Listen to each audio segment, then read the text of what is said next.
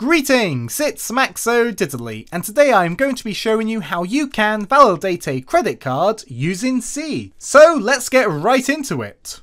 At the top of your code, import these four libraries because we'll be needing them for this tutorial. After that, we're going to create a function. We're going to do bool, validate underscore card, char pointer, card number. So, we're going to return a true or a false, true for a valid number and false for an invalid number. We're going to call the function validate card, and char pointer is how we can use a string in C, and card's number is going to be the string we want to check is a valid credit card number.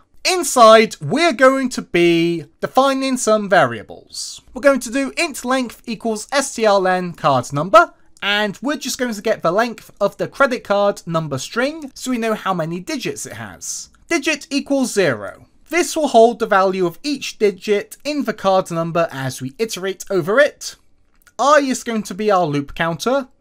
Sum will hold the sum of all of the processed digits, and parity, which is also an int, determines whether the length of the card's number is odd or even, which we need for the Luhn algorithm. We will be using the Luhn algorithm to validate the credit card, which is basically checking to make sure everything's a digit. After that, starting from the right, we're going to double every other digit. If a digit we've doubled is greater than 9, we subtract 9 from that digit and replace that digit with whatever the new value is. And then what we do is we add up all the digits and check if it's divisible by 10. If it is divisible by 10, it's valid, otherwise it's invalid. So, we are going to do a for loop. We're going to do for I equals length minus 1, I greater than 0, and I minus minus. So, this is going to be the loop to loop through every single character in the card's number that we've received as an input. So we start a loop that goes from the end of the card number string to the beginning.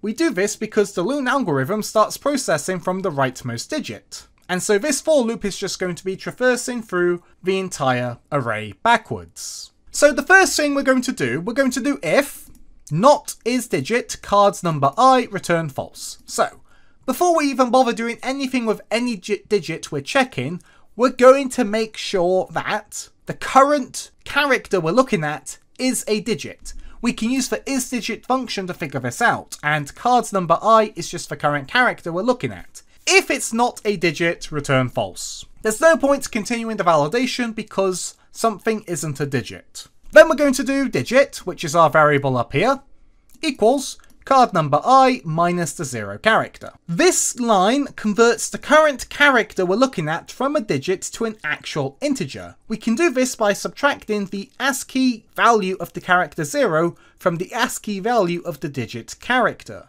No errors will occur here because if it wasn't a valid digit or integer, this return false statement would have executed, so we never reach this line of code. Now we've got a little if statement. We're going to do if I mod 2 equals parity, digit times equals 2, if digit is greater than 9, digit minus equals 9. So this is the main part of the Luhn algorithm. So this little bit of code here is just checking if this is going to be a digit that we're going to double.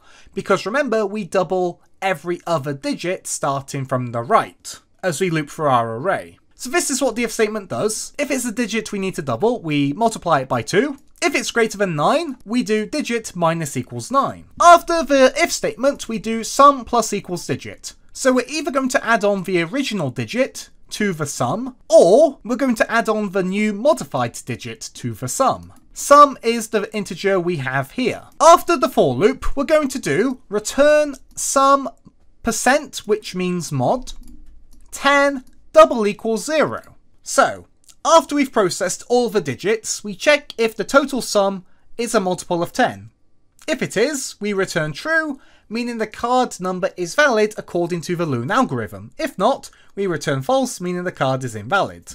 And that's it for the validate card function. So this is going to be our main method. We have bool is valid card equals false, char pointer card input equals a credit card number we want to check, is valid card equals validate underscore card input. Then we can do printf credit card number is %s is valid card question mark valid colon invalid If you don't understand what the print statement means, there's an I up in the corner, but basically, this %s is going to be replaced by either valid or invalid, and this statement here is a ternary operator, a very compressed if statement that we can put inside our printf statement. And basically, is valid card will be true or false, we then do a question mark, valid will be printed if it's true, invalid will be printed if it's false, and they will be printed where %s is. With all of that, save your work and hit play.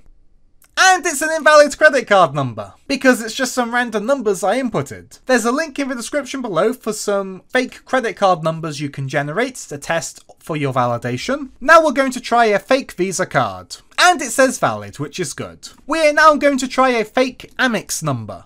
It's also valid, that's perfect. Here I have got a fake MasterCard number, and it's valid. So thanks for being a great audience, be sure to leave a like in the comment if you enjoyed, and subscribe for more C tutorials. Thanks for watching.